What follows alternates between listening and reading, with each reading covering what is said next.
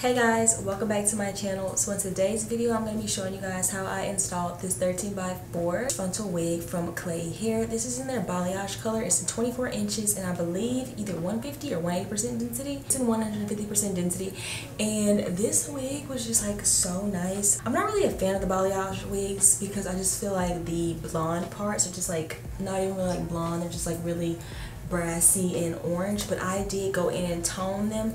I will show you guys what I toned the hair with. Normally people will use purple shampoo to tone hair, but I learned recently that whenever you're toning even knots on your wigs, because they're like a brown brassy, you don't want to use purple shampoo because purple shampoo is meant to tone blonde hair, not brown brassy orangish tones. It tones down like yellows. So I got this Matrix Total Results Brass Off shampoo.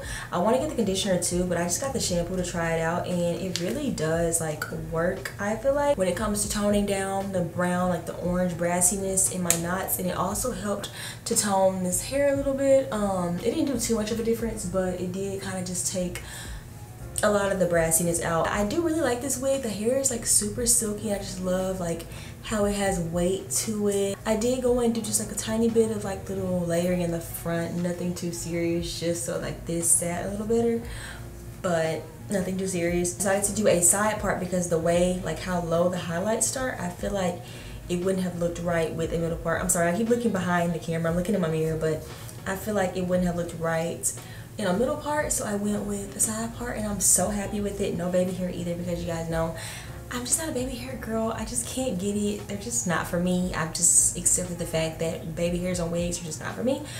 But all in all, I think the hair turned out so beautiful. It's so pretty. I just love it. It looks so sophisticated and just like grown. The camera dies. I'm gonna go ahead and let you guys get into the video. If you're not subscribed, please subscribe button.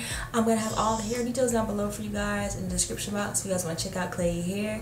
And give this video a thumbs up if you liked it. And if you guys want to see how I installed this frontal wig, then just keep on watching.